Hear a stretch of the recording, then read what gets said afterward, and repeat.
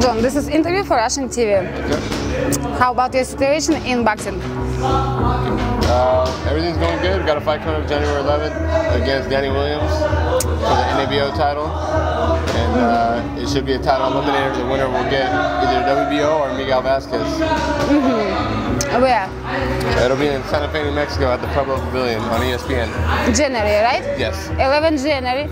Okay, what next? We gotta take care of Danny Williams first. After we take care of that, then I'll be able to tell you what's gonna happen next. Okay. Now your promoter is Gusen Tutor, right? Correct, yeah. Okay.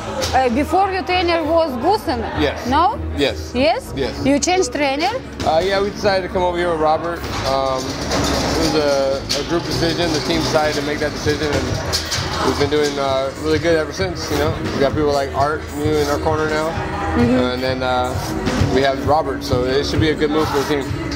Do you like it working with him, yes, right? Definitely. Okay, how are you going to spend the holiday? I'll be spending the holiday in camp. So my wife and I'll either drive back and forth, and I'll see them during Christmas, but we got to prepare for the fight. It's my job. I got to do what I got to do. Okay, fight Manny Pacquiao mark is 5. What do you think? I think it'd be a good fight. Do you want it? Yeah, of course. At first I would have said no, but after seeing the last fight, I think it deserves another fight. This is John Molina, watching my fight January 11th. Это была я, Анна Драгос.